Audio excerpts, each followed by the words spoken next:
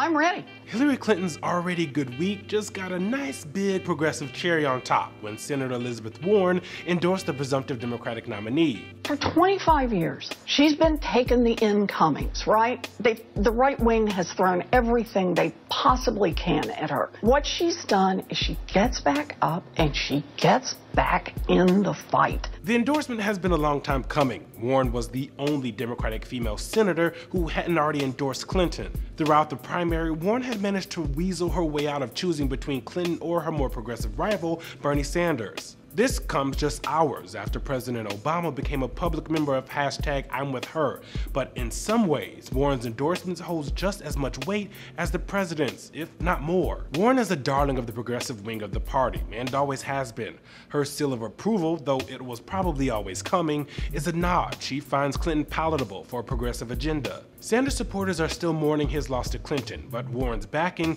will likely start to heal the rift in the party and make unity a bit easier. For Newsy, I'm Eugene Daniels.